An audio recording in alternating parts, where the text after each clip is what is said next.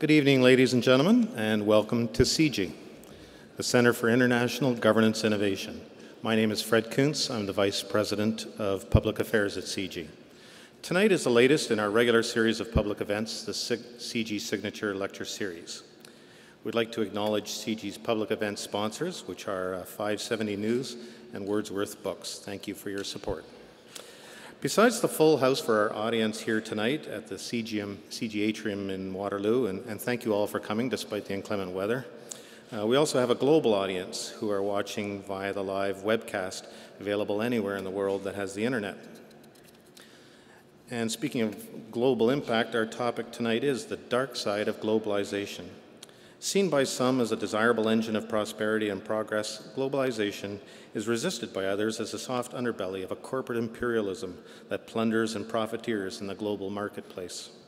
Globalization has brought many benefits, including the reduction of poverty in some countries, but it also has a dark side, the unleashing of negative forces, including transnational flows of terrorism, drug and human trafficking, organized crime, money laundering, and global pandemics. Our topic is inspired by a book of the same name, The Dark Side of Globalization, co-edited by CIGI's own Jorge Heine, and that brings me to our distinguished panel. Allow me to introduce them, and then I'll turn it over to them. Jorge Heine, who you've been watching on the overhead screen just before tonight's presentation, is both our moderator for the evening and also an informed participant in the conversation. He is a CIGI Distinguished Fellow, CIGI Chair of Global Governance at the Balsillie School of International Affairs, and Professor of Political Science at Wilfrid Laurier University. He was previously Ambassador of Chile to India, Bangladesh, and Sri Lanka, and Ambassador to South Africa, as well as a Cabinet Minister and Deputy Minister in the Chilean government.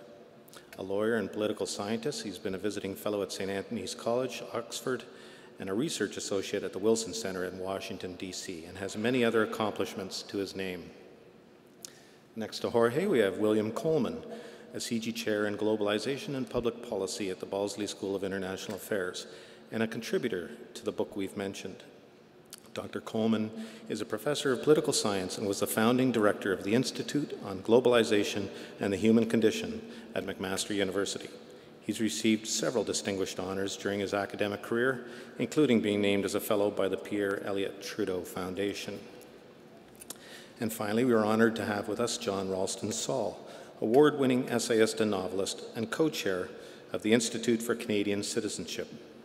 John Ralston Saul, a longtime champion of freedom of expression, was elected president of PEN International in 2009.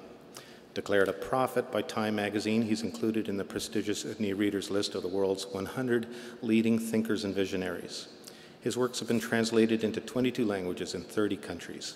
He's received many national and international awards for his writing, most recently South Korea's Manhai Grand Prize for Literature.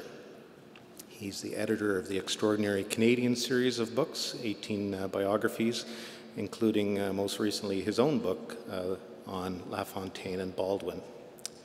And in his 2005 book, The Collapse of Globalism and the Reinvention of the World, Saul warns that, like it or not, globalism was already collapsing, and that if we did not act quickly, we'd be caught in a crisis and limited to emergency reactions. You can find copies of this book on sale here tonight in the lobby, along with the book that Jorge co-edited. And so with that, I now turn it over to our panelists. Jorge.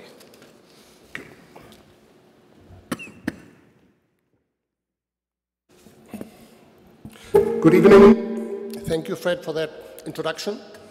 And thank you all for coming and braving the elements of the snowy winter evening.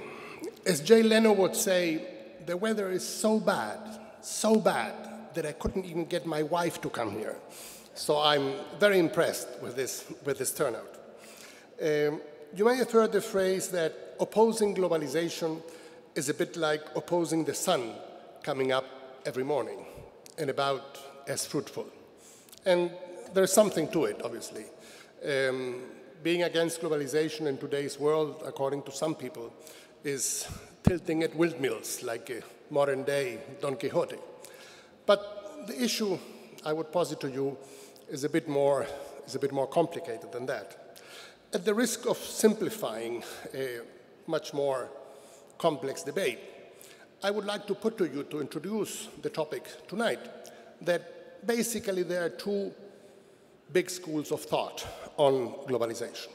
One of them is to say that it's the greatest thing since sliced bread, and we should welcome it, we should embrace it, we should do whatever globalization tells us, because kingdom will come and we will be happy forever.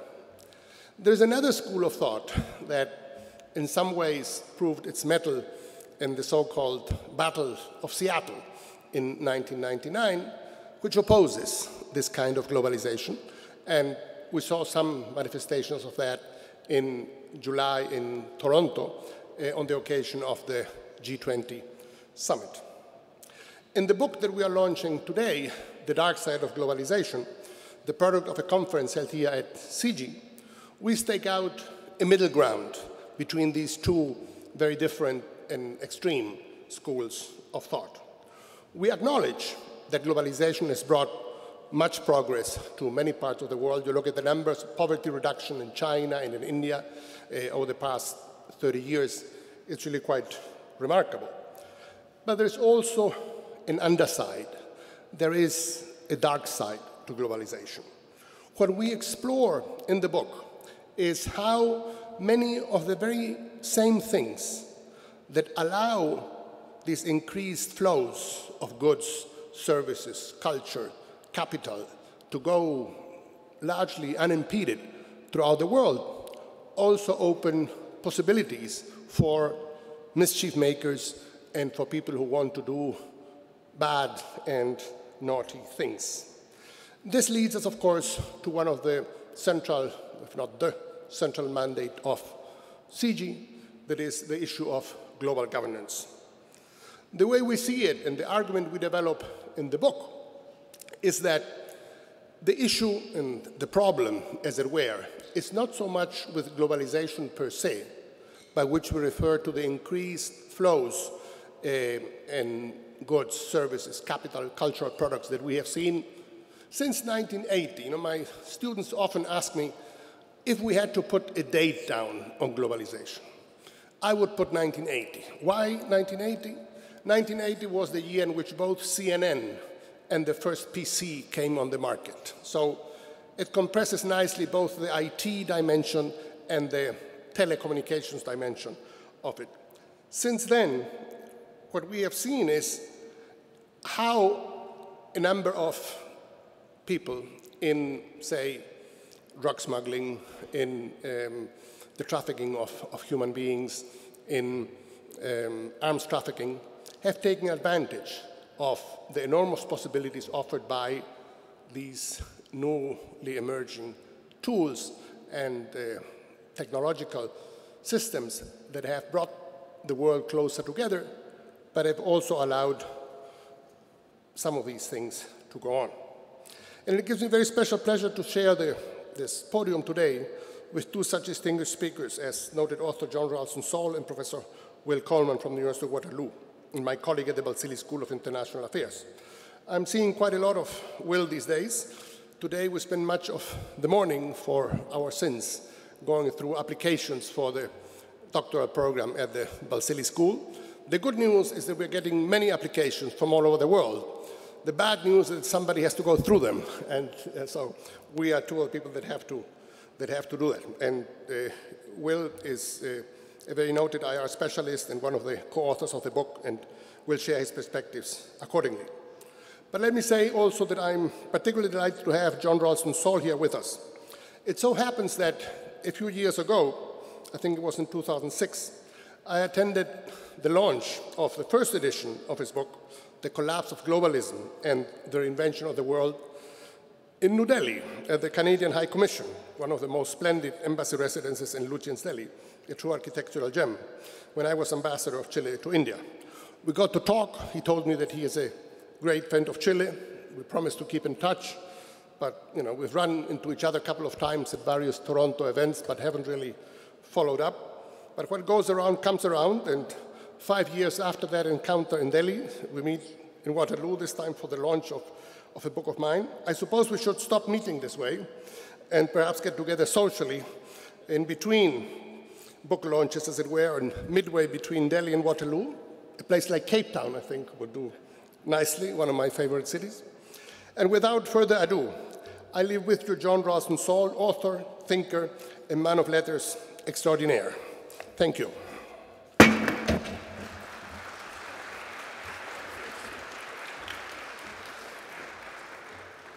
Well, thank you very much. I do love Chile, and I've been talking to a lot of people in Chile recently. Antonio Scarmata, who's one of the great novelists and a former ambassador. And I don't know if you know, but actually, I never say this, but actually the best thing that's happened to me in the last 7 or 8 years was I was given the Pablo Neruda Medal.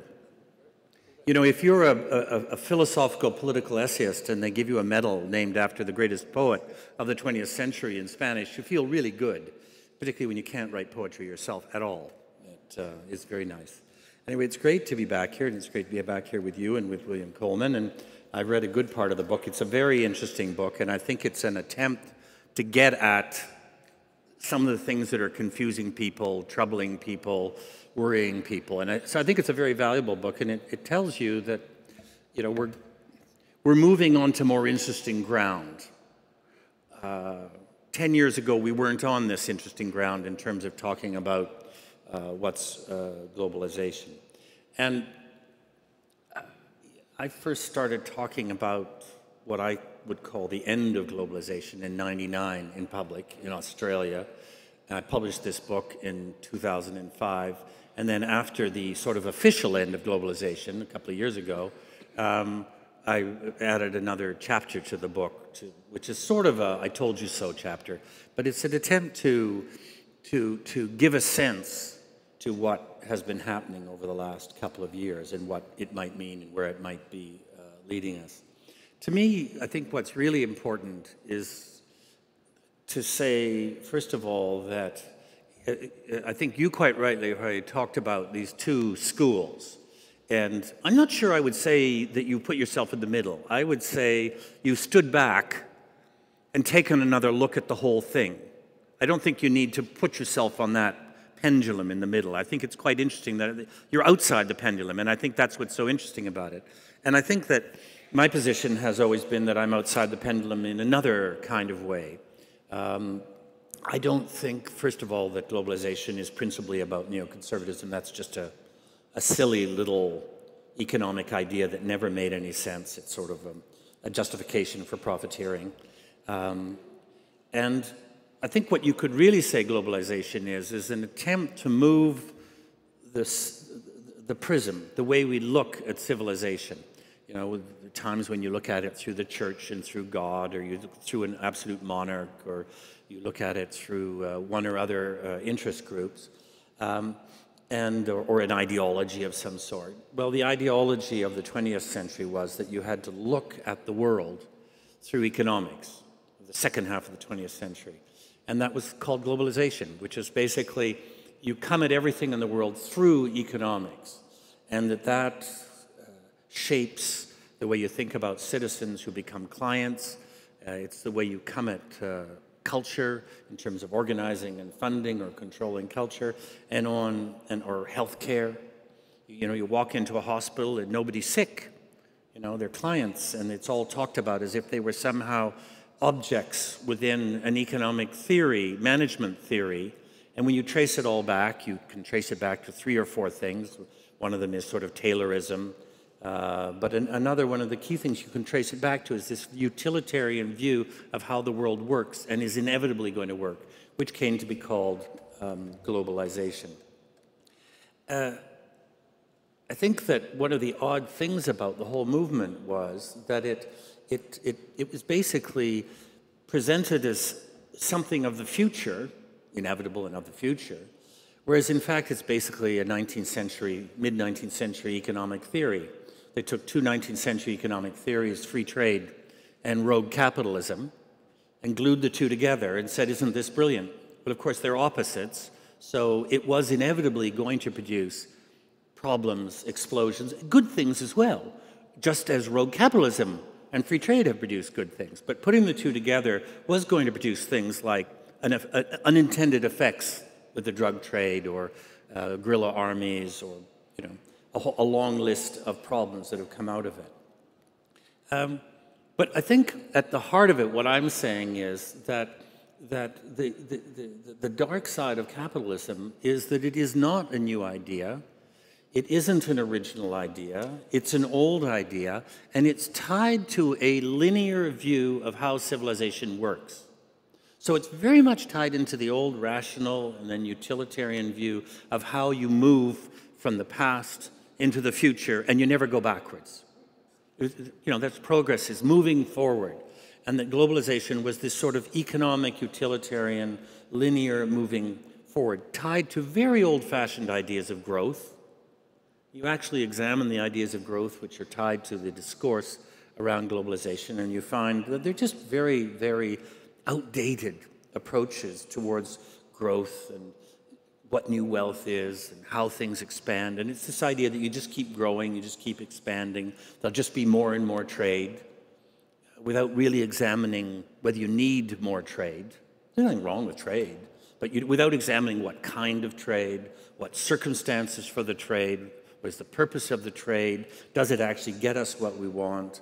And this sort of linear approach produces a very, what I would call non-inclusive, not an overview, not a big picture. It's a very narrow picture of how the world works, utilitarian. And so it breaks off, citizenship and the public good, the idea of the disinterested citizen, the idea of civilizations. And in fact, it's been leading us away from precisely what we needed, which was a holistic or an inclusive or a larger view of things. It's very, very similar, the last 30 years, to the atmosphere that reigned in France under Louis Philippe, to give you a precise example. I would say very Louis Philippard, which, it had some real advantages, but it, in the end, really didn't work out. And it certainly has never been about capitalism, because it's largely been about the return of mercantilism, which is to say the creation of large horizontally integrated bodies, corporations, which are basically not owned, but controlled by managers, nothing to do with capitalism at all, the really large transnationals. Really, they resemble the Hudson's Bay Company or the British East India Company. And they're not about creating wealth, they're about moving products into increasingly constructed forms around the world. It has not been about increased competition. If anything, it's been a period in a falling away of competition and the rise of an increasing number of oligopolies and monopolies. And it hasn't been really about opening borders in any real sense. Certainly the last 20 years has been about a thickening of border and a closing down of borders. And you can see every time you travel that the borders are thickening. They're thickening, and they're thickening and thickening. So you're getting things like a European region, if it can hold together, a North American region. But this is the opposite of what was promised. But all of this is about an economic theory of the world. And so all of these other things that are happening in the world, good and bad, aren't about globalization. They're about other forms of internationalism. There is a perfectly good word to describe things that cross borders, internationalism. Globalization is a specific word applying to a specific school, a specific ideology, if you like, of how to run the world. Now, the only thing I disagree with slightly in the book is one of the things that you said in the introduction, which is that the main problem is a problem of governance. And of course, it is a problem of governance, I agree. But I think underneath it, it's... Yes. So there's a big problem of governance, and we need to handle the governance problem. But there's an even bigger problem, which is a problem of theory, a problem of ideas, a problem of imagination, of why are we doing this? What is this for? Where does this lead? What is the purpose of it? And I think that's where there has been a big failure, the absence of inclusive approaches to the way we do things. That's the heart of the governance problem, is this utilitarian, linear, narrow approach, which breaks everything out and makes the idea of governance impossible. And that's why you could say, on the one hand, people talking endlessly about growth and the key element of trade in growth, and then you actually examine what's happened, and you find that in the 1970s you had 6 times more currency compared to real goods being traded, and in 1995 you're up to 50 times, and God knows what you're at today. I don't know if you know what the number is. I would imagine it's 70 or 100 times more. This is not growth. This is not wealth creation. This is inflation. This is the South Sea bubble. So that's what you saw 2 years ago, was a kind of breaking of that bubble. But then the structure, the ideology is so strong, the positioning of the people who believe in it is so strong that they just continued on with the same system as if it didn't really matter. They should have lanced the boil and moved on, which is what we've always done historically when there are financial bubbles. Instead of that, they tripled the problem by pretending that they could mend it by not lancing the boil. And so they've done brilliant things like moving enormous amounts of private debt into the public domain. You know, that's what was done in Ireland. It was private debt, and they made it public debt. And then, having made it public debt, you then turn around and say, you see, we told you governments were inefficient. We got to do away with those public programs. I mean, that's essentially what was done. And blaming the governments for the errors of this theory. And of course, the governments are to blame in the sense that they have been part of the buy-in of the last 30 years. So let me just wind up this sort of little introduction by saying that I think that to a great extent, because it's a problem of ideas, it's therefore a problem of leadership and a problem of education and a problem of elites. There was a great Algerian, it's pre-Algeria, but Algerian thinker and leader and religious figure and military leader called Abdelkader, 19th century. And he said that what was needed always was the great jihad. And the great jihad is not at all what most people think it is. He said the great jihad is the struggle against uncontrolled emotion. And that's pretty close to what the Quran says. And of course, in a way, you could say that this very narrow utilitarian 19th century view of how to run the world can only be pushed forward on the basis of uncontrolled emotion, unintellectualism, a lack of education, a lack of intelligent thinking about how the world works, and a refusal of modernity, a terrible refusal of modernity. So that's why you're seeing so few new ideas coming out of government. That's why a place like this is important, because it actually is devoting itself to trying to think about how to do things in the world. But most universities aren't doing that. And frankly, most of the elites, government, university, private sector, and so on, the reason they've reacted so ineptly to the problems of globalization is because they're classical degenerates. You know, when people, you know, in the 70s, you had first generation believers in globalization. Now you're into third, fourth, fifth generation. These are people who were completely educated inside the absolute truth put forward in the 1970s about globalization and how it works. They've never had anybody disagree with them inside the structures. They've never been taught the basics of, you know, if you have an idea, there's probably another idea that isn't the same as yours. It doesn't mean they're wrong. It means you should be discussing it. And they spent an enormous amount of time, many of these people in universities, making sure that they weren't disagreed with, so that we saw the equivalent of an ethnic cleansing, an intellectual cleansing over the last 30 years in the economics department, which meant that no new ideas were coming up. We've never seen departments of economics with so few disagreements within them.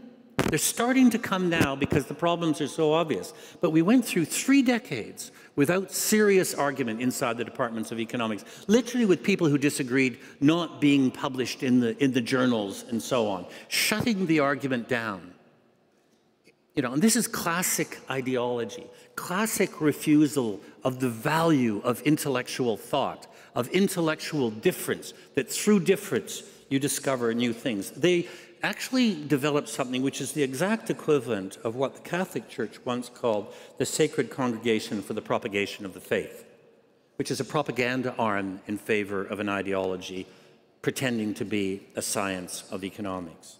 And the servants of the faith, well, the servants of the faith, the intellectual class, has come in 4 categories.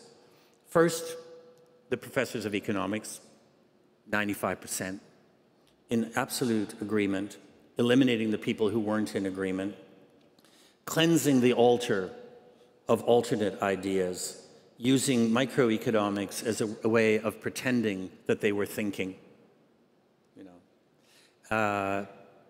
doing away with the history of economics. University of Toronto basically did away with it, thereby promoting mid-level thought, macroeconomics, up to the top, and then promoting microeconomics up to the middle, thereby leaving us with a sort of economic structure which eliminated the possibility of real doubt and thought.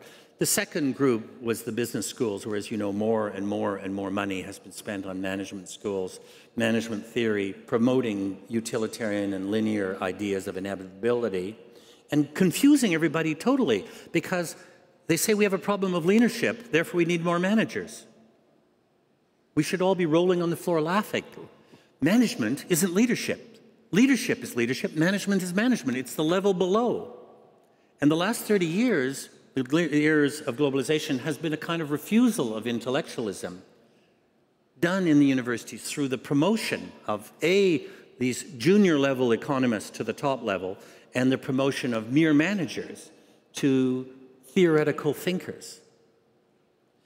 The third group, of course, has been what comes out of that, which is the propagandists. And you could call this the consulting industry, I guess. The consultants who basically come out of the management schools and the departments of economics.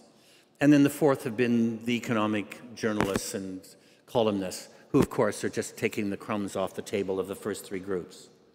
And this represents a catastrophic breakdown of Western intellectual thought, which has led us so far down the road of what's called globalization without there being serious thought about, well, is this inclusive enough? Does this take into account things other than old-fashioned 19th century economics? It's as if we've fallen into low-level medieval scholasticism, frankly.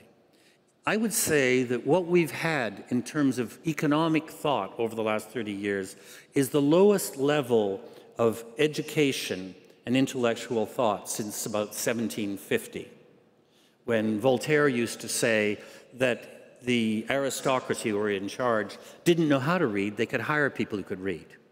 Sort of the equivalent of that. So all of this is to say that it's very healthy when you see a book like yours coming out, because it shows that it's broken down enough that people are starting to ask real questions.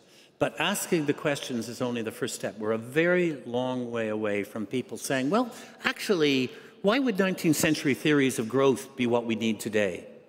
Surely there are other ideas out there, and there are a few great economists who come out with some other ideas, but they're still seriously marginalized. Why can't we have theories of production which are not simply about growth? Why can't we have theories of production which are somehow about the other elements of society? And why would we have economic theories which actually pretend to be in favor of democracy, but in fact shove the role of the citizen to the margins?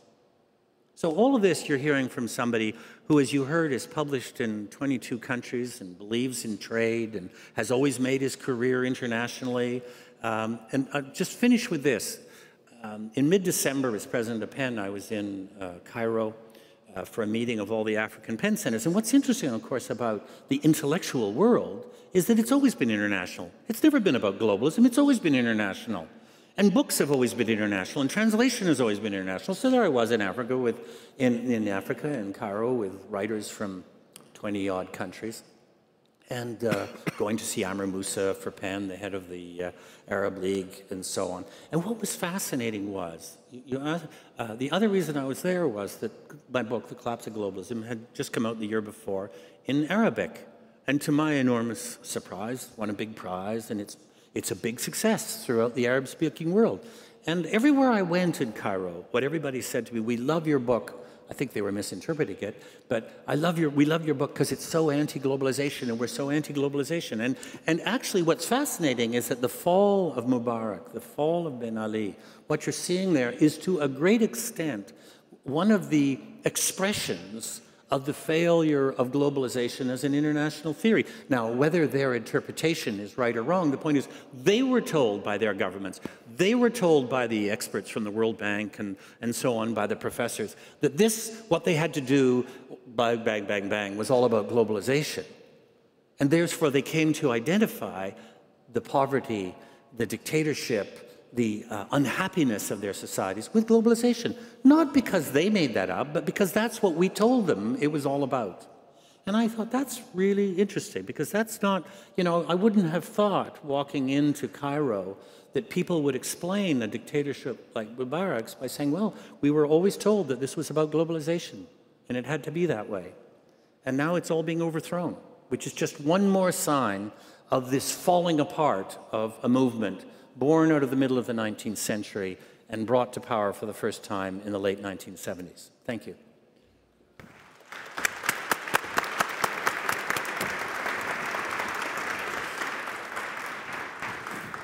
Thank you very much, John. That was a tour de force, as they say. And now lead with you, Professor Will Coleman.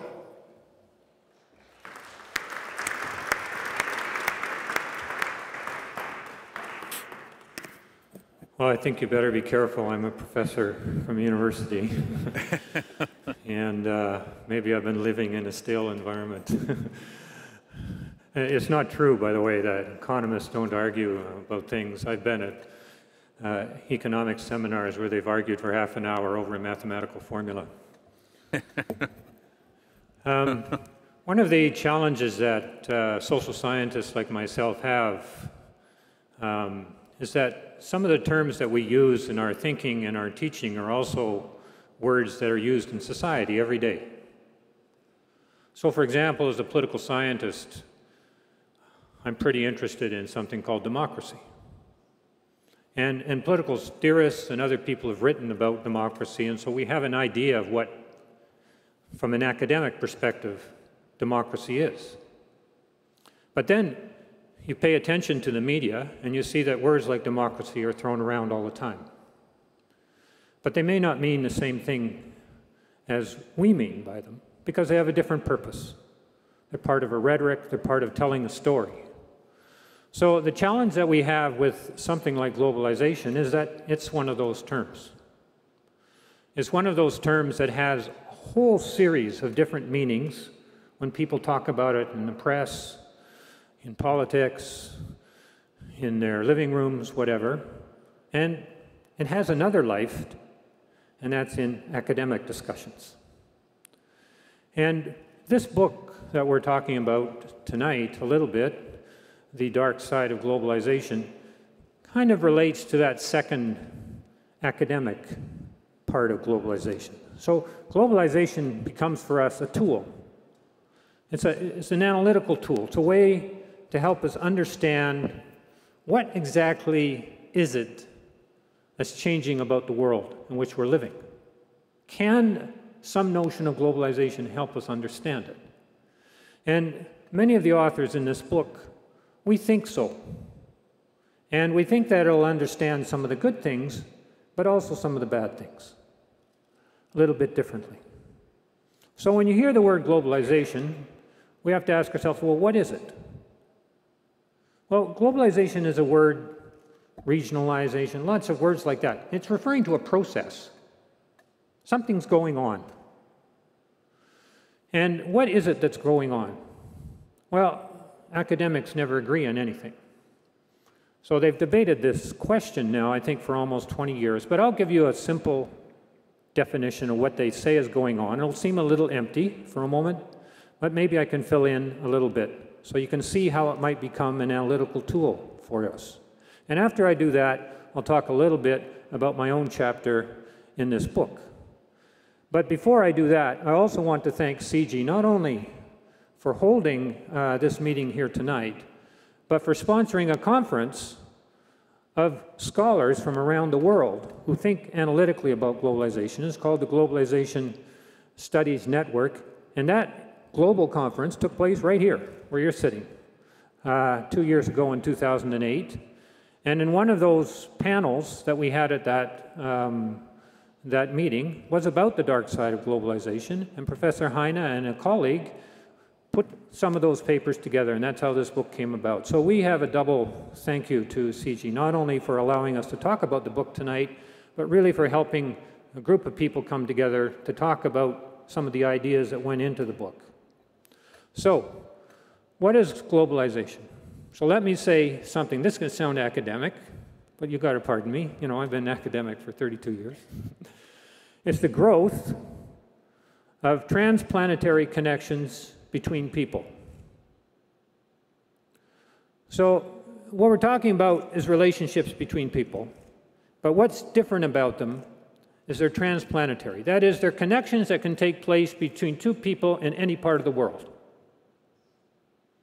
And then usually people add a separate little clause to that definition. They say the growth of transplanetary connections among people, an increasing number of which are, another academic word coming, I warn you, supraterritorial.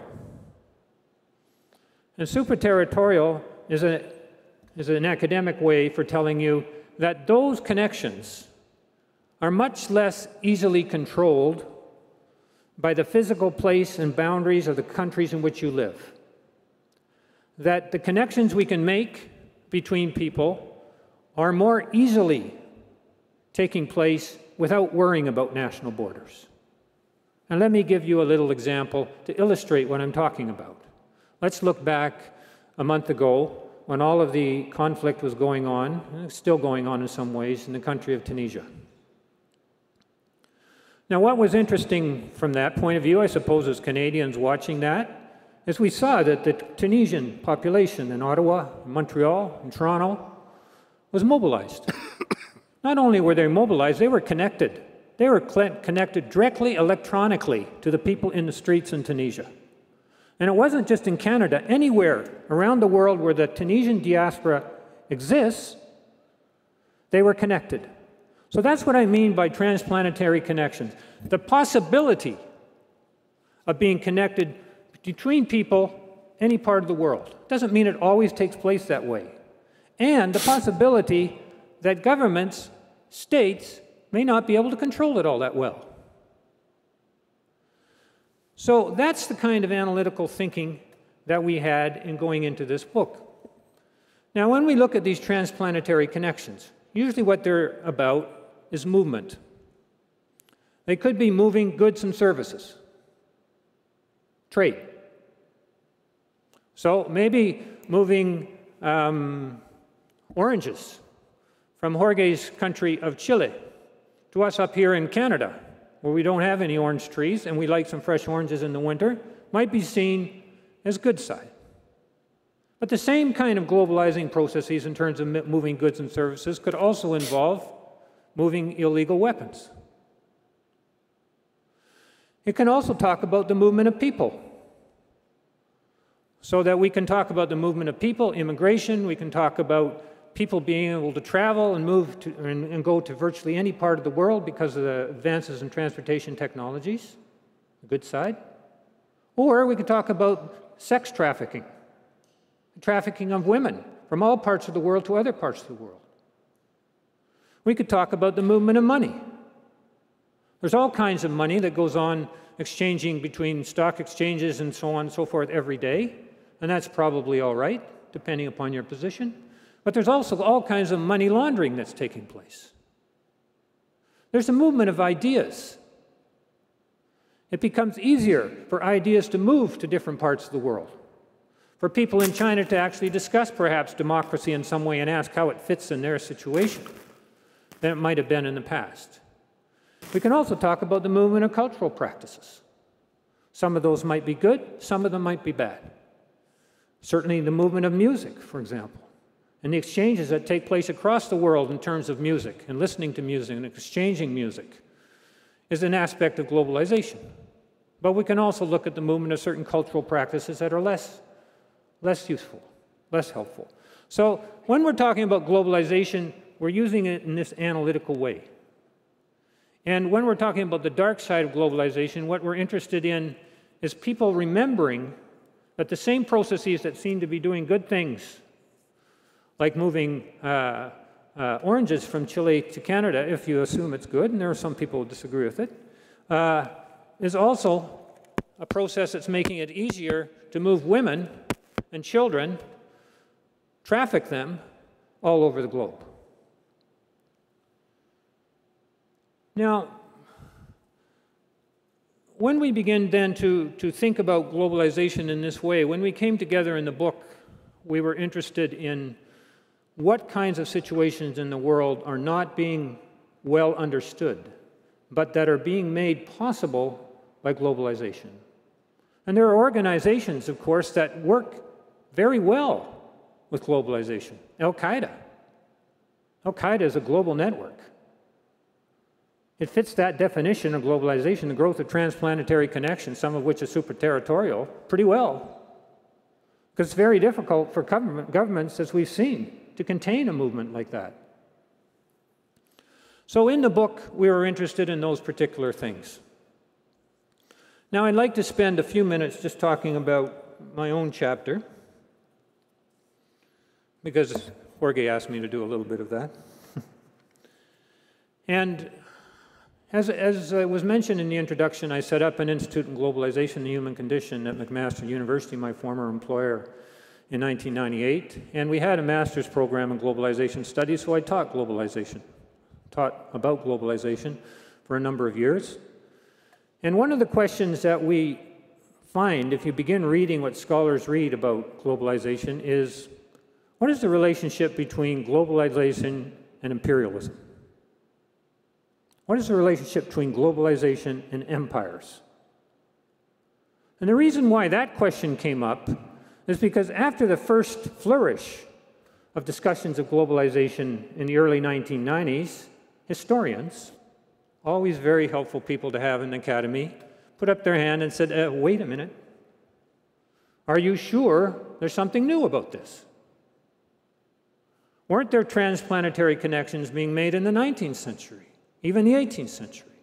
What is it that's different about today?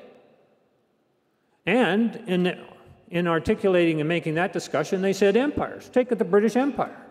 It was forging connections right across the globe between people for the British interest. And so some of the discussion of contemporary globalization is, well, is contemporary globalization also associated at all with imperialism? And when that question comes up, the next actual question that people have is, well, isn't imperialism gone? And some people say, yeah, that ended with the end of the British Empire. Other people say, well, what about the United States of America? Isn't that an imperial country? And then people would say, well, it doesn't look quite like the British Empire.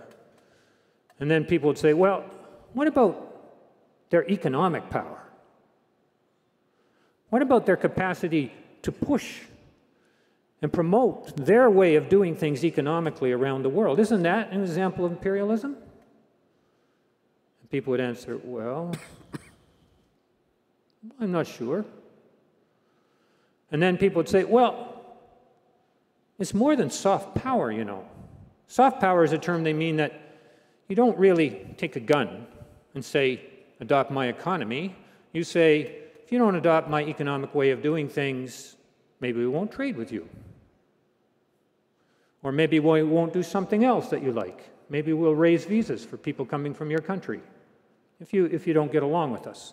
So that debate about the United States became and entered into the globalization discussion. Because people were asking, how do we understand the position of the United States in the contemporary world of globalization, which, as our previous speaker has said, has seen the globalization of a particular set of economic ideas that we call neoliberalism, and those originated in the United States and in the United Kingdom, with the victory of Margaret Thatcher in 1979 and Ronald Reagan in 1980. In terms of political agendas. And it was at that point, so I've taught about that. I raised that question with my students, we debated. And then about 4 summers ago, I came across 2 books. One was called Blowback, and the other one was called The Sorrows of Empire. And I looked at the author. I said, these look like radical, kind of strange books, those titles. Who's the author? And much to my surprise, the author was a man by the name of Chalmers Johnson. And Chalmers Johnson was someone I knew as a professional political scientist. At least I knew his work. He'd been a specialist in Chinese and Japanese industrial policy. I'd read his books in the 1980s when I was studying Canadian industrial policy. And I thought, this doesn't sound like the Chalmers Johnson. Is this the right person? Because he was a very traditional political scientist. He was not on the left. As a matter of fact, I would call him conservative, reading his work and his understanding, at least, of Japanese industrial policy. So it didn't quite fit with me. Why was Chalmers Johnson writing these books? And then I read a little bit more. And some of you may remember in 1995, on the island of Okinawa, Japan, a 12-year-old Japanese girl was raped by a US soldier on the island of Okinawa. And for many of the islanders, that was kind of the last straw. And they rioted. They demonstrated, and hundreds of thousands of people demonstrated for a number of days running. So Mr. Clinton, who was then the President of the United States, said, we've got a problem here. And usually, as you know, all politicians like to solve problems by setting up investigations, royal commissions we have in Canada. And so he put together an investigatory commission. And he wanted someone who knew Japan very well. And as I said, Mr. Chalmers Johnson, Dr. Chalmers Johnson was a leading expert. He taught East Asian politics and political science at the University of California, Berkeley. He went there as part of this investigation commission. He looked around and he said, why is it today in 1995, 50 years after the Second World War is over, 6 years after the end of the Cold War, we have 38 military bases on the island of Okinawa? Why is that? He said. And he became disturbed by that finding, and he began to think about it. And the one thing that was characteristic of Professor Johnson's work as a political scientist, he was a very thorough researcher. He left no stone unturned. You could always be certain that his work was very well thought out and well researched. And so the first thing he did was investigate, well, how many military bases does the United States have around the world? And it turns out they have about 900. I'm talking here about military bases outside the continental United States. And why I became interested in this work, because he then articulated, well, there is an empire here, but it's an empire that's based upon military bases. So in talking about globalization, which is what I was interested in, he said it's still like those older empires, but it's a little bit different. Although not completely different. Because another thing he discovered, that in 90 of the countries that have those bases, those countries have secretly signed what he calls Standard of Forces Agreement, which basically says that on the land occupied by the US military, it isn't our land. It is American soil. So in essence, the bases become almost mini colonies. So in this particular thinking, he then went a little bit further and he found that the United States had divided the world into 6 regions, and each one had a commander-in-chief who was a military person. He also discovered that if you look at US embassies around the world, now over 50% of the people in those embassies are military. And finally, he looked at military spending, and in an article he published in Le Monde Diplomatique in 2008, he found that there was $690 billion spent by the United States on military equipment, etc., in a year, and the rest of the world spent a little over $400 billion. So 600 billion for the United States, little over 400 billion for the rest of the countries of the world. And so what I'm trying to say is that, from my point of view, is just an illustration of the kind of issue that we try to raise in this book. Is this the dark side of globalization? Because I'm again talking about transcontinental connections between people, but they're of a very particular kind, which is a military connections based upon bases that are themselves implanted in different parts of the world. And then we can ask the question, well, if that is the case, what about those problems with 19th century imperialism, where people were looked down upon and subjected and criticized and seen to be inferior if they weren't part of the same group, and so on. So that's the kind of question then that really comes up in the book, but in a variety of different ways. Most of the scholars in the book come from the Global South, because the Globalization Studies Network that set up the conference helped bring those scholars here, and so they're looking at globalization from, if you like, that particular part and that particular situation in the world. Thank you very much.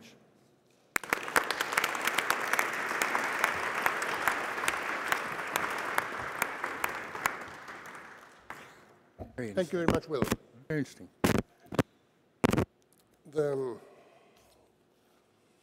You might have heard some years ago the notion of the end of history that was put forward by Francis Fukuyama. And some people thought that was a bit premature. But what we really have seen over the past 30 years, as I mentioned earlier, is in some ways the end of geography as we had known it. The sort of interplanetary connections that Professor Coleman alluded to are precisely that. And again, there are two,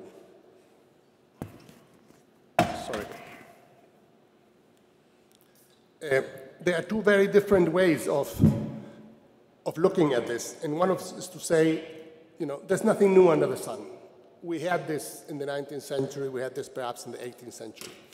And another is to say, well, the technology that we have today, and which allows us to webcast this panel discussion all over the world, has introduced not just a quantitative, but a qualitative change in the way we interact with our environment.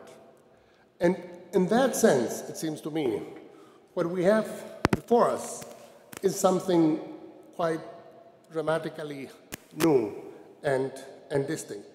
And I think I would add to this the notion of the transplanetary connections, the notion of flows. I think what we have is an extraordinary amount of an increase in flows of capital, of goods, of services. But there is, of course, one exception, and this is why it is, somewhat unbalanced. It is of people. As John mentioned earlier, when one travels, one finds it, I'm sure all of you do as well, that the obstacles are getting bigger and bigger. My favorite story in this regard that I've used a number of times, there was this woman lawyer attending a conference in Toronto, and she had a baby child back in San Diego, and so she had some of her mother's milk that she had retrieved through some of these modern devices that didn't exist in my time, and was carrying it with her. And before getting on the plane, it was taken away from her because it was considered something that would endanger the passengers of the plane, who knows what she might want to do with it. Now, When we reach that level of paranoia, you will realize that there is a problem and there's something deeply, deeply wrong. Now, the other point that is important to keep in mind is that we have these flows that have brought progress to many areas and to many countries. But what they have also done is to increase inequality. What we have is growing inequality, not just between nations, but also within nations. Wage shares have fallen, profit shares have risen, capital mobility alongside labor immobility has reduced the bargaining power of organized labor. So much so, I don't know how much you've been following what is happening just across the lakes in Wisconsin. There is an attempt not to lower the benefits of public sector workers. You could argue if there is a problem, everybody has to chip in. Here, what we're talking about is essentially to strip them of the right of collective bargaining, which is a totally different proposition altogether. A right most of us thought had been fought for and won a century ago. And here we are in 2011 with this proposition on the table. And I would like to pick up something that John said on sort of the intellectual bankruptcy that many of these debates show. I confess to you, I'm a follower and reader of Fareed Zakaria. I think he's one of the most intelligent commentators we have around. He has a wonderful program on Sundays on CNN, GPS, which he brings together extraordinary top speakers from around the world. But even somebody like him falls into this trap of believing that, for example, the problem faced by the United States, and he has been saying this over and over again, is because of its high taxes.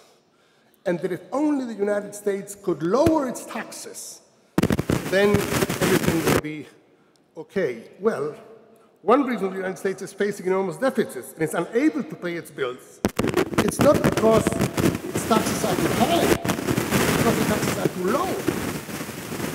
The tax intake in the United States is 28%.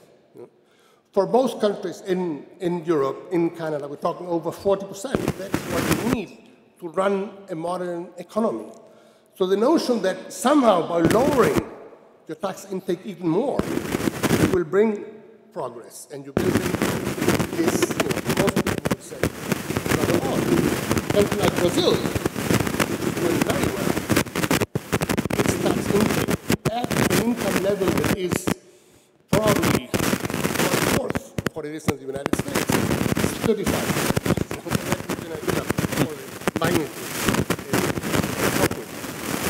So what we have is a situation in which globalization has unleashed what we refer to as the forces of uncivil society. And in earlier incarnation, the title was Globalization and Uncivil Society. Some folks thought, well, that's too much jargon. The dark side is a bit better. The challenge then, of course, and the question becomes, what can developing countries do to confront the challenges of globalization? And there are different views on this. One view is that basically what you have to do is to lower all barriers, to eliminate all capital controls, and then things will happen, and kingdom will come. There are countries in Latin America, my part of the world, Ecuador, El Salvador, which adopted the dollar, the US dollar, as their currency, as a way to fight inflation. But of course, it means that one less economic to handle your economy. Again, it's a difficult choice. I mean, you don't want autarky. You don't want to become Myanmar or North Korea and isolating yourself totally from what's happening in the world. On the other hand, if we simply open yourself up, eliminate all barriers by up, down, and lower taxes the minimum, that is exactly what happened in Ireland. That is exactly what happened in the Baltic Iceland. And we know now that all different Baltic states and double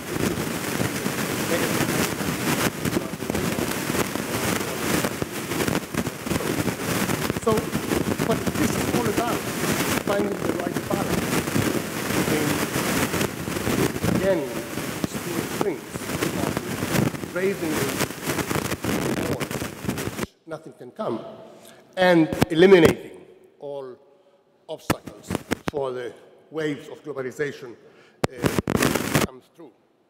And what we do in the book is to examine how these forces of uncivil society have taken over in a number of places around the world. Let me give you an example. In addition to being ambassador to India, I was also ambassador to Sri Lanka during the time of the war, of the civil war, 25-year-old war. Now, the Tamil Tigers were a high-tech operation. We were able to draw funds all over the world, and were able to hit by the one terrorist group with the Air Force and with the Navy that were able to keep the Sri Lankan state in bay for 25 years, among other things, because of technological.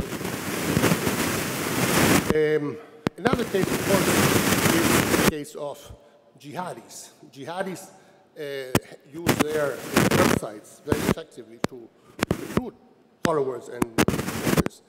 But they also have very effective getting money around in a way that cannot be effective.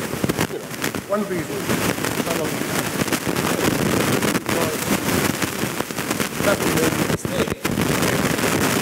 Others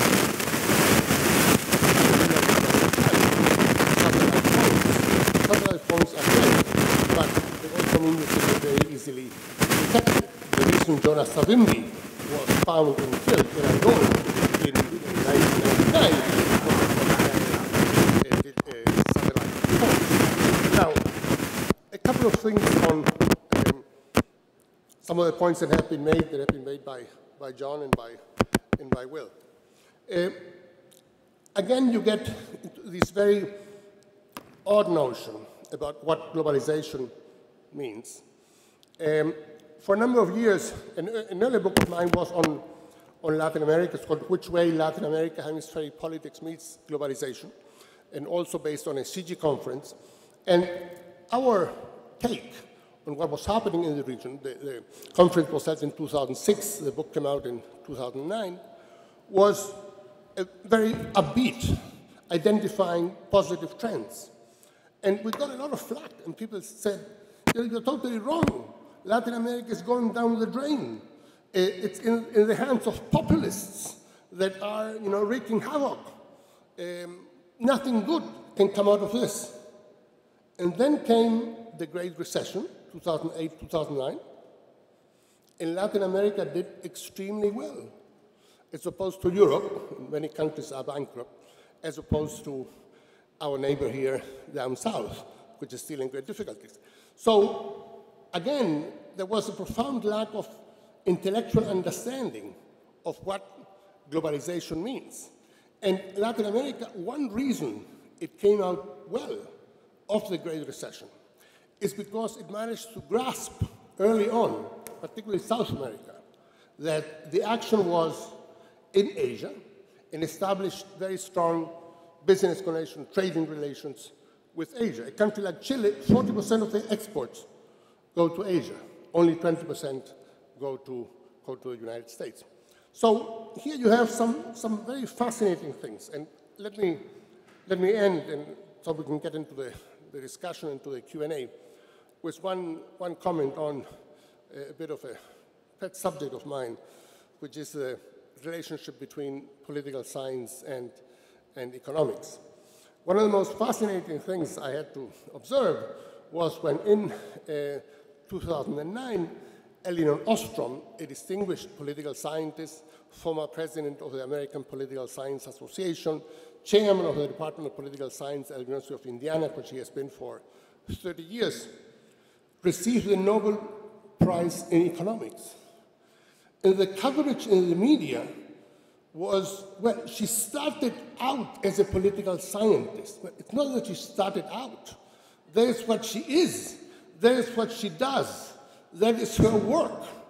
But what happened, of course, is that given what was happening and had happened in the world at the time, giving the Nobel Prize of Economics to somebody who had argued that supply and demand will take care of itself, we don't need to do anything, as some people had suggested, wasn't exactly on the table, which is why somebody like Elinor Ostrom, who's done pioneering work, in an area that is at the interface between political science and economics, but from a political scientist perspective, won the Nobel Prize. So, there's still some hope. Thank you very much. And we will now take up some questions. Or should we have a... We're going to have a conversation first. Sure. Can I make sort of two comments first? Or is this on? Yeah. I mean, I think there's two... It's a very confusing time, really. That's what's great about it, you know, if you're not suffering. It's true that there is an enormous amount of, probably principally because of the technology, new kinds of connections. But, you know, you're absolutely right that the United States has created a kind of virtual empire with military bases and not having the territories. So that, in a way, is a new kind of empire. It's quite you know, I guess it's a bit like a gigantic version of Venice or something like that. But what's fascinating is that I haven't seen any numbers on this, but I would guess, unless someone knows differently, that actually in the late 19th century and the early 20th century, there were far more people living outside of their countries than there are today. Because the number of people that took to run those land-based empires was gigantic. The number of British in India, the number of, and not only that, but the movement, gigantic movements of population of, you know, the British moving the Sikhs into Burma and into India, and the enormous movements of populations, far larger numbers of, for example, Westerners living abroad than there are today. I would think probably a multiple of 10 times more Westerners living abroad than there are today. So, you know, that sort of idea, and this isn't what either of my friends were saying, but I'm just trying to say it's so much more confusing than we think. That in many ways, for worse perhaps, it was actually more international then because there was a larger number of people living outside of their countries then. A second related point, which has to do with movements of people also, which is that the migration and immigration patterns of today are actually smaller than they were at the beginning of the 20th century. Canada today is taking 1% of our population, if we're lucky, somewhere around 250 to 300,000 people a year. In the first decade of the 20th century, we were taking about 350,000 people a year with a population of 5 million. I mean, those are facts. I mean, I may have them slightly wrong in terms of getting the years slightly out or a few hundred, tens of thousands. But the movement of population in the late 19th century, late 20th century was gigantic compared to today. What I was saying is no, I'm not disagreeing. I'm precisely just, you know, that on population movements now it's very restricted. I mean, that's the one thing where globalization is not operating. Yeah, know? No, exactly. And in a way, what's happening in Canada is this tightening up, you know, of immigration and refugee policy has to do with the extent to which globalization has curiously led to an increasing level of fear of the other. I mean, look at Europe. I mean, you go to the south of France. I know France, the country I kind of know best outside of Canada. South of France, people say they're Gaulois. It's complete nonsense. I mean, the south of France is made up of Italians, Spaniards and North Africans who came at the late 19th century and the first half of the 20th century leading up to the end of the Civil War in Spain. And, you know, now they're all French. So there's a long history of movements of people. What the other thing that just has to be said, and I think it ties into your ideas of the negative side, the dark side, is to simply stand back and look at what's happening, which is to say that a movement which was supposed to be about opening up has in fact led, I think, directly and indirectly, to a rebirth of old-fashioned nationalism. I mean, what we've seen in the last 25 years, for good reasons and bad reasons, is an astonishing return of nationalism, negative nationalism and positive nationalism. A great deal of what you're seeing in North Africa today is, in fact, a return of nationalism. It may be good nationalism, we don't know yet, you know.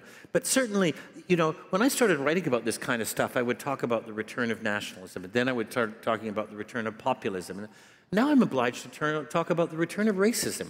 In the last 5 to 10 years, racism has become socially acceptable again. It's absolutely appalling. I mean, you can actually, as an academic or as a writer, you say, actually, 10 years ago, you couldn't say that, and now you can say it. Now you can be a racist again. You can get elected as a racist.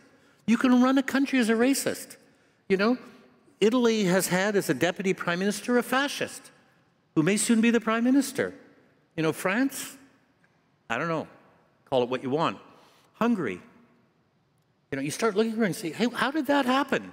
I thought we were opening up. I thought nationalism was dying. Suddenly globalization has brought racism back, populism back, neo-fascism back at the national level, and borders are closing down only partly because of fear of, you know, Al-Qaeda. It's actually closing down to a great extent because of the return of this kind of what I would call old-fashioned negative nationalism. And that was an unintended effect of globalization led by a kind of dehumanized idea of economics. Will, would you like to comment on that? Yes, I would. I agree with all of the things that was said, but in the field in which I work, which is globalization studies, this is one of the issues that we pay particular attention to. Why is it that at a time where transplanetary connections among people are increasing, we're also finding a rise in nationalist movements, cultural minorities in different countries, where we're finding religious fundamentalism, for example, is a relatively new phenomenon. If you look at the nature of modern-day religious fundamentalism, because there's sociologists of religion, Roland Robinson, I think, has written on this the best, is a well-known globalization author. So as part of, that is, as people become more connected, they also end up wanting to assert themselves, like, who are we in this kind of situation? I also think that when it comes to immigration, there were clearly large movements of people around the end of the 19th century until just before the start of the First World War. And there are significant movements of people today. But one thing that we have to remember, there are two things about it, at least from a Canadian perspective, that are important. The situation of an immigrant from China today, living in Toronto. We compare that to her ancestor, who might have even come 50 years ago. She's in a completely different situation because of globalization. She is in contact with China on a daily basis through the internet. She can travel there more easily. She can speak to people there by telephone. So the immigrant experience is one that is also different, because you almost might say that immigrants oftentimes live in a kind of transnational space. They're in Canada, but in some ways they haven't left China either. And so that people from India or China, when they come to Canada, they remain much more connected with their homeland, which complicates their identity, and it complicates the reaction of other Canadians to them. But another phenomenon about Canadian immigration, if you look at it, what is interesting about it, if you look at the two largest immigrant populations in Canada over the past while, the Chinese from mainland China and those from South Asia, 75% of them have settled in two cities, Toronto and Vancouver. And, you know, I grew up in the Okanagan Valley in rural British Columbia. I go back there to visit my mother every summer, sometimes more often than that. The Okanagan Valley is still very white. There are some minorities there, but it isn't that much change. A lot of Sikhs actually buying up the cherry farms and things, which the white guys don't want to farm anymore. It's quite interesting to see the Sikhs in the Okanagan. But relative, you know, when we're talking about the relative Statistics Canada has estimated that in 1917 in Canada, in Vancouver, 23% of the population will be of Chinese origin. And in Toronto, they're estimating that of the 4.2 million people that will be living in metropolitan Toronto at that time, 1.8 million will be South Asian. So what I'm trying to say is that the experience of globalization, even within Canada, is very different. In Penticton, where I grew up, there may be Sikhs buying a few orchards, but we're not talking about the vast numbers there. And the connection of people, they don't settle in Canada in the same way because they remain connected in other ways to their homeland. So people have more complicated identities. The old national identity that we talked about, sociologists have studied and show that if you ask people who they are, they'll list off a number of different things. And maybe being Canadian might not even be near the top of that list. So some things have happened that have changed some of the phenomena that were important in the 19th century, but made them different today. But just a last comment on that. I mean, you know, we're agreeing and disagreeing all the way through this. I mean, I think a lot of what you're saying is very exact. I think it's too bad you took the Chinese example because, of course, that was a particular example of early 20th century immigration to Canada with a handful of others where racism was in play and, you know, elimination of people, but, or marginalization of people and mistreatment of people. But the interesting thing is that those enormous waves of immigration in the 19th century, second half of the 19th century, well, all through the 19th century in Canada and the first half of the 20th century, the groups who were not, who did not suffer from racism in that way, actually, how shall I put this? Today, when you immigrate, yes, you have a more complicated thing because you can get on the phone or Skype, you know, Skype for nothing, right? On the other hand, people actually integrate at many levels much, much faster than they did in the 19th century. It was absolutely the standard because people went rural in the 19th century. You know, Ukrainians, Swedes, Icelanders. I mean, you just go down this Poles, you go down the list, but also the Northern Irish Protestants in this enormous list.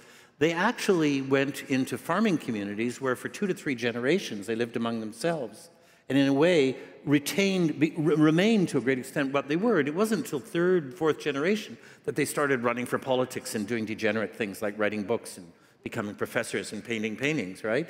But they were very much within themselves. And actually the communication for many of those societies was very, very interesting. One shouldn't forget the mail worked, the telegraph worked, political leaders traveled. I mean, you mentioned China, I mean, and compared it to Tunisia. I mean, Sun Yat-sen raised a large amount of his money for his revolutions by coming through Canada and the United States. One forgets how complicated all of that was.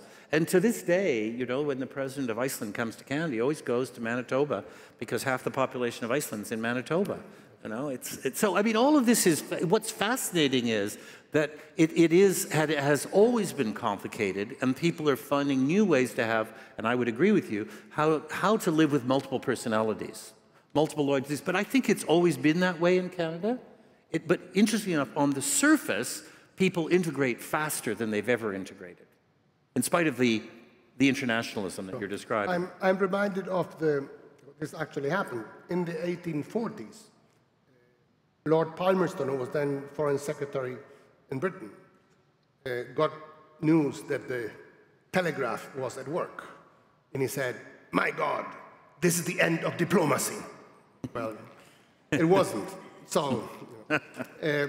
Anyway, we've got some questions now, and we'll address them, and then we'll take some more. Adam from Kitchener. Based on Professor Coleman's description of globalization, it seems that this process necessitates the exploration and expansion of fuel power. But say that again? It seems that the process necessitates the exploration and expansion of fuel power.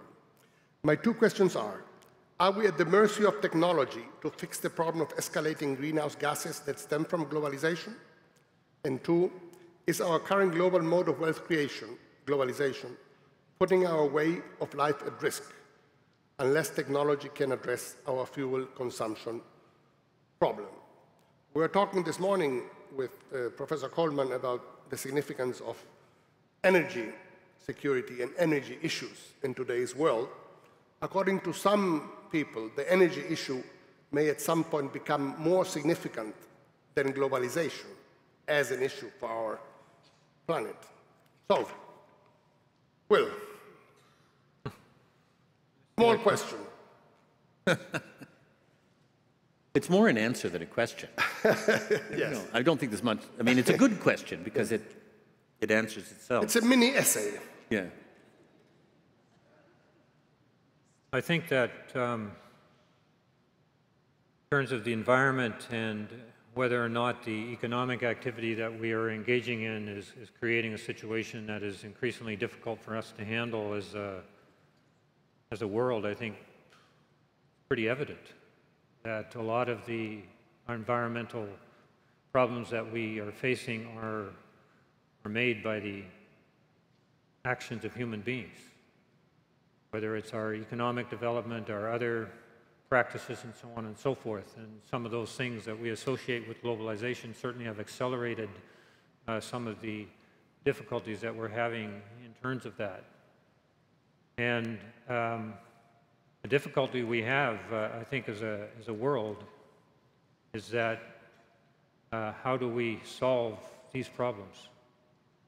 And we have a prime minister of our country, for example, who says there isn't a problem. And there are other leaders like that who agree. And we know that the problem can't be solved without working together. That is, somehow we have to be working together as a world. That it's very difficult to solve some of the most serious parts of the problem without doing that. That's why we have a program of global governance at the Balsillie School of International Affairs, because that's really the problem. How do you govern the globe? And so, is technology the answer? Most people would say it's part of the answer, but it's certainly not all of it. And I'm not a real expert in this area, and so on and so forth, but I think that a lot of the processes that we associate with globalization are certainly accelerating some of the difficulties that we have in the environment, both in the air, the sea, the water, and so on and so forth. I mean, I think it's just, this is a very, very simple and good example of what I was talking about, which is that a movement which was meant to be future-oriented and new was actually so old-fashioned and so linear. It couldn't actually imagine its way out of an energy trap. It could only see itself moving forward in this linear manner. And, you know, there have been endless opportunities to just sit back and say, wait a minute, why are you doing this sort of, I don't know, fruit and vegetable shop form of economics about energy? I mean, why would you think that new forms of energy were costs when they could be ways of making money? I mean, and to this day, we're still dealing with essentially economic models which come out of the 19th century and have been embraced by globalization, which actually treat new forms of energy as a cost, as opposed to saying that, you know, Europe became rich to a great extent for the wrong reason after the Second World War, which is it was knocked down and it rebuilt itself. Rebuilding is a way to make money. They can't even imagine that rebuilding in a new way is a way to make money, not a cost. And I can give you two examples of this very fast.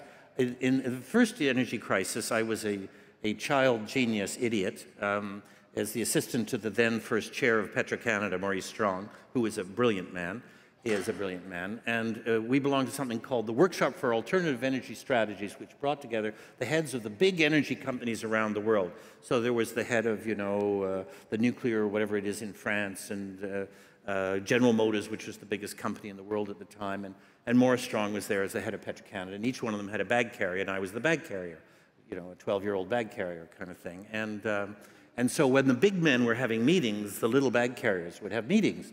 And I remember being at a meeting where a bunch of, Northern Europeans with cars that went so many miles to the kilometer, double or triple, whatever the United States and Canada, said to the head of research, who was the bag carrier of General Motors, said, well, why don't you just increase the mileage? The mileage, just increase the mileage. I mean, I don't know, the Swedes were saying that.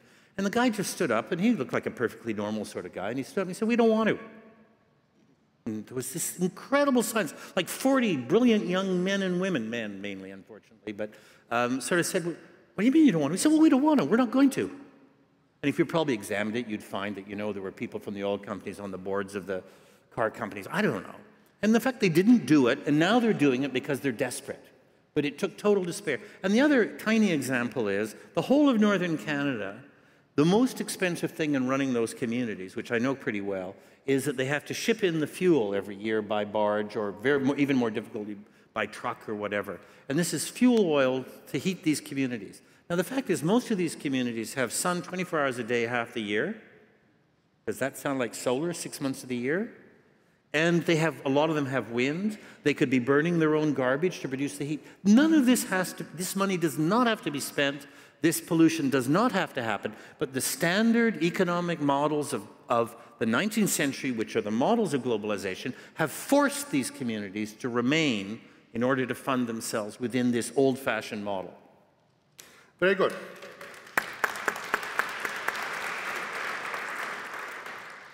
One question, Alexander from Kitchener to John Ralston Saul. If the neoliberal conceptualization Where is he? of Where is growth Alexander? He must be somewhere. of growth is Yeah, but he's somewhere. is increasing GDP is incorrect, or at least incomplete. What is a better understanding of economic growth? Well, I mean, again, where did this go? They're very strange. I mean, they're quite good, but they're, again, I think it's happening. There are people who've done some of this work. We've known for a quarter of a century that GDP and all these inflation counts, growth counts, are all based on completely outdated models. That what we count to know what inflation is preposterous.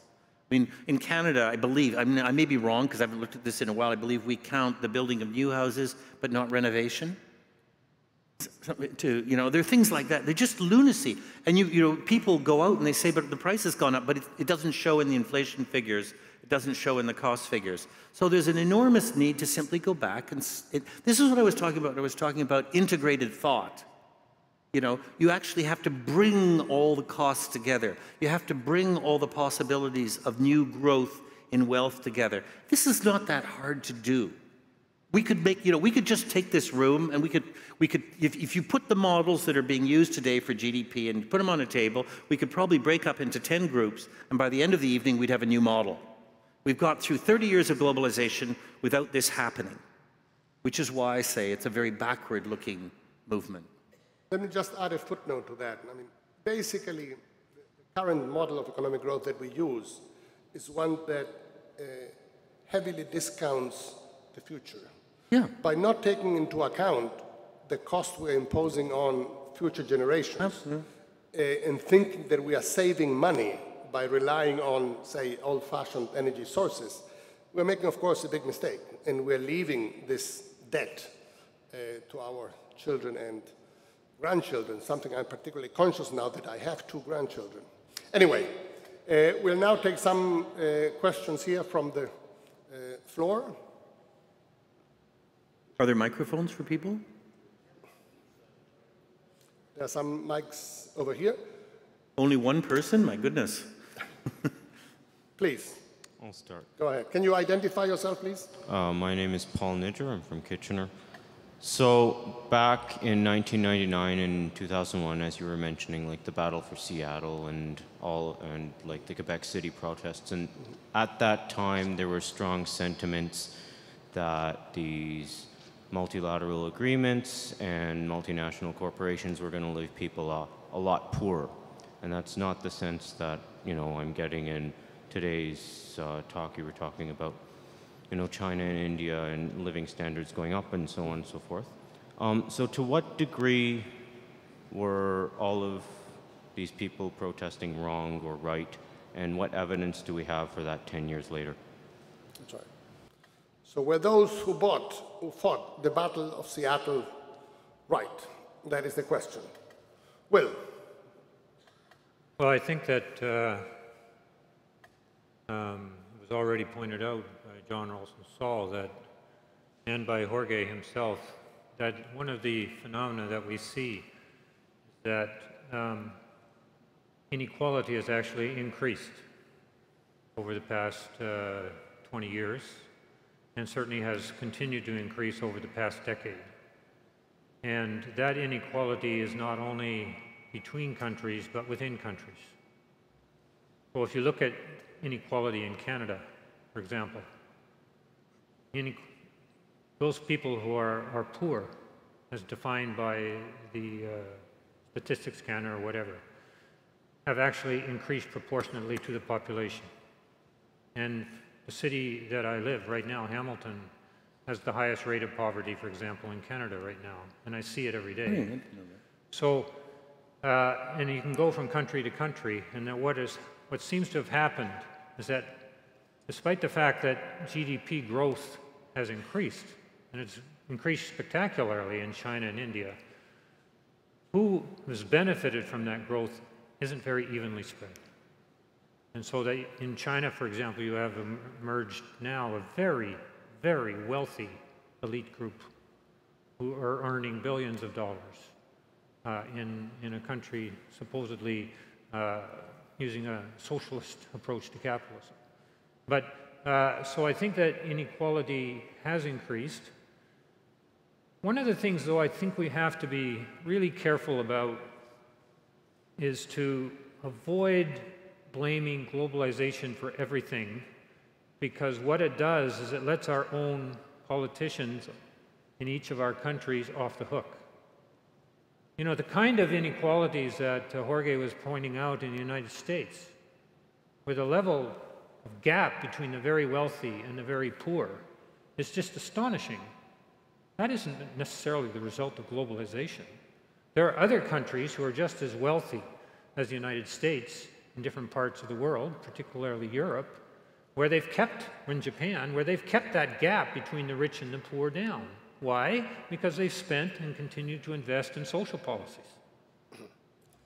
They haven't privatized a lot of different social policies. So it's not as if there's sometimes that with globalization you hear a political rhetoric that says we're powerless. We can't do anything about it. But if you begin to look around the world, you can see that people in different places faced with similar problems are not all reacting the same. Yeah, I think you're absolutely right. And I mean, to slightly alter it, I think that the more the politicians and, if you like, the elite structures bought into the argument of globalization, the more they argued that it was inevitable and therefore there was little that they can do, and this became a justification for doing away with whatever structures. So that it's true that in Europe you have not had quite such a breakdown, and that's because you've had less of a buy-in to those arguments, and therefore political leaders didn't act and bureaucrats didn't act in such a passive way. So I don't think one can say that the people who were worried about standards of living were wrong in the late 20th century.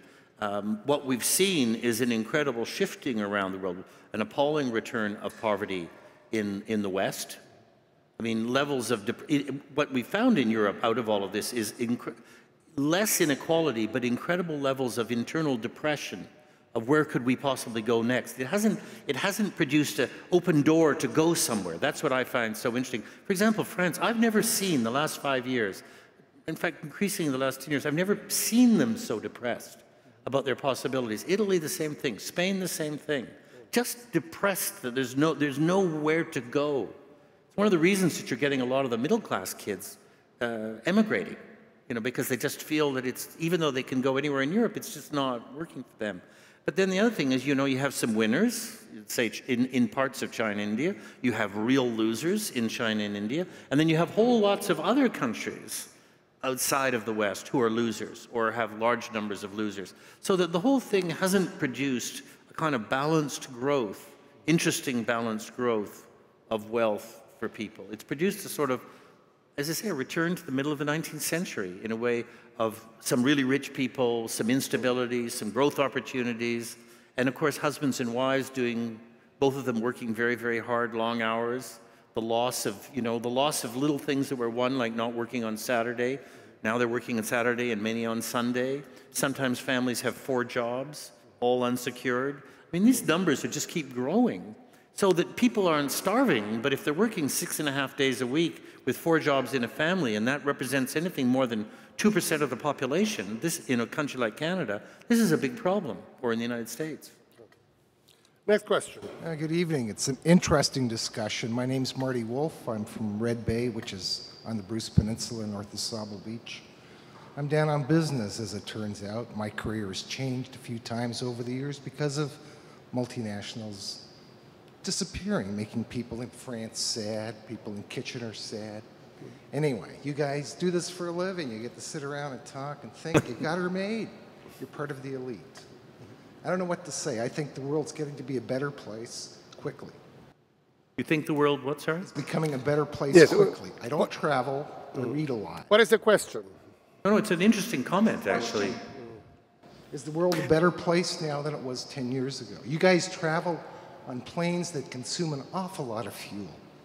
A lot of people travel. They don't immigrate. They go on tours.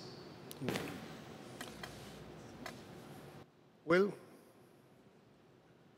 I think it's very difficult to, I mean, it's a good question, but I think it's very difficult to answer the question, is the world a better place than it was 10 or 15 years ago? I'm not sure how I can answer it.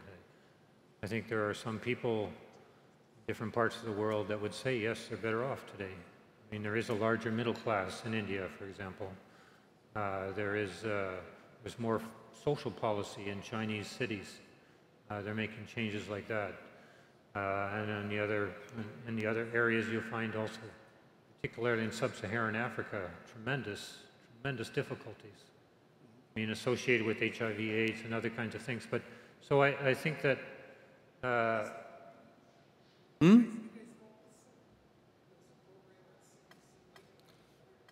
Yes, we can't hear you. We could repeat it. What?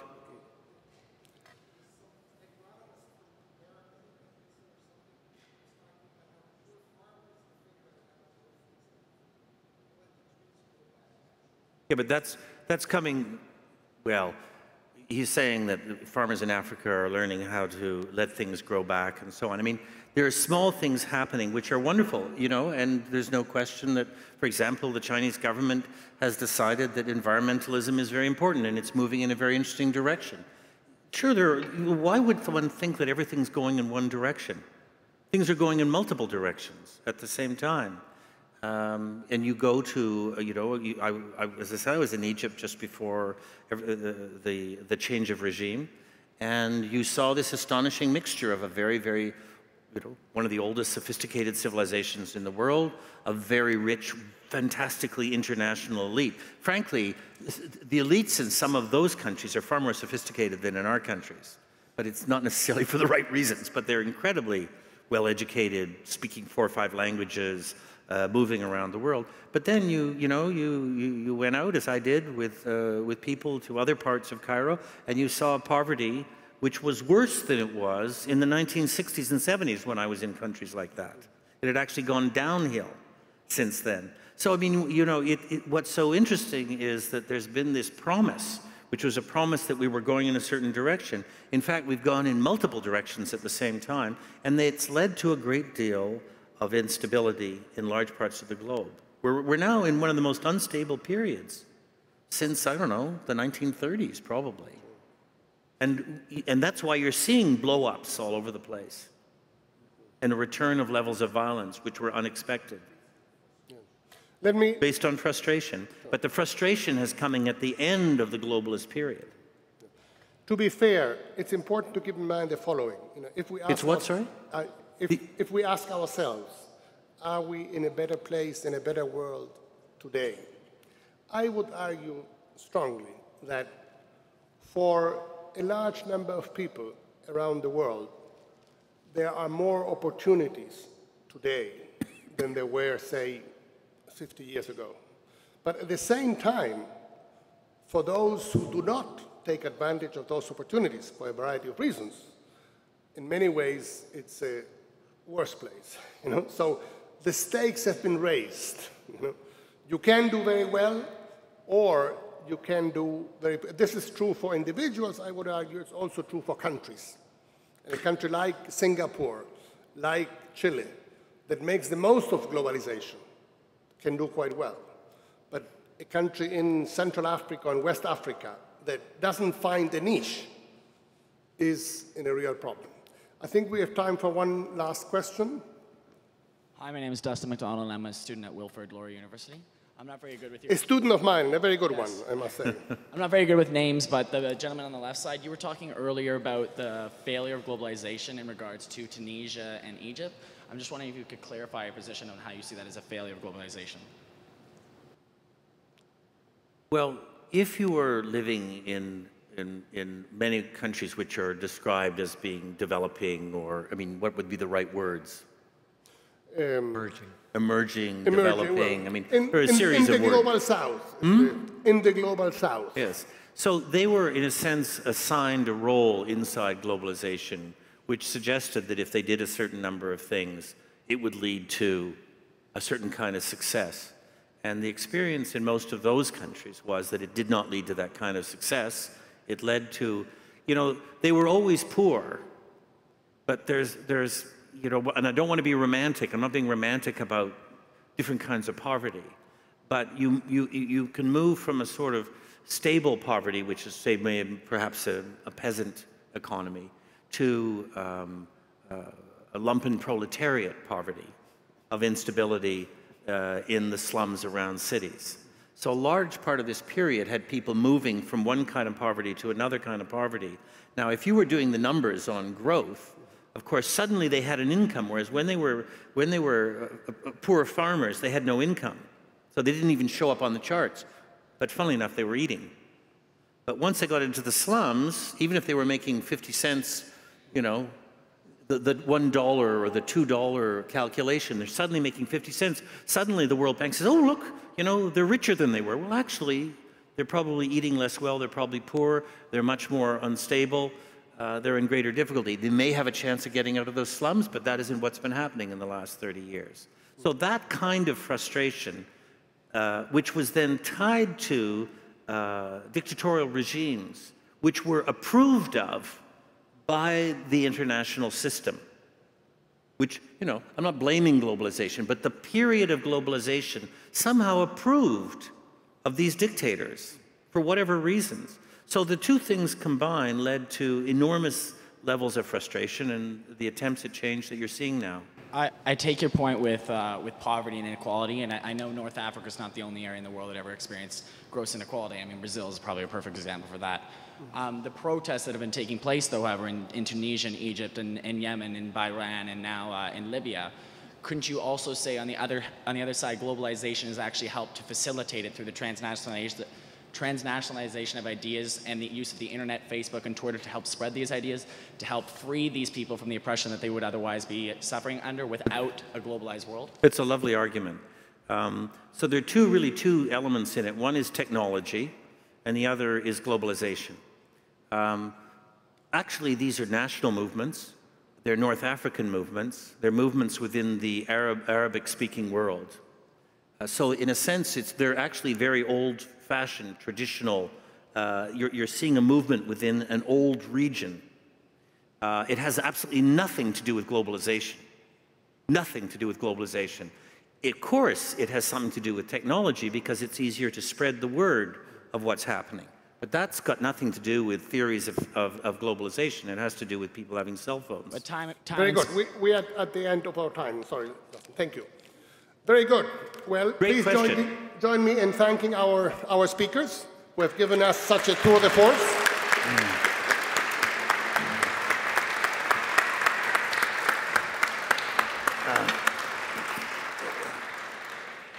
It was very good. Thank you very much. John.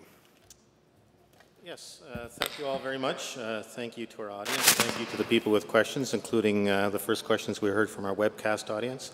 Thank you to Jorge Heine, William Coleman, and John Ralston Saul for stimulating discussion on the dark side of globalization. You know, it's such a broad topic. If you can talk about immigration and music and economics and everything in one conversation, what isn't touched by globalization, really? So sometimes hard in a conversation to see the string among all the pearls.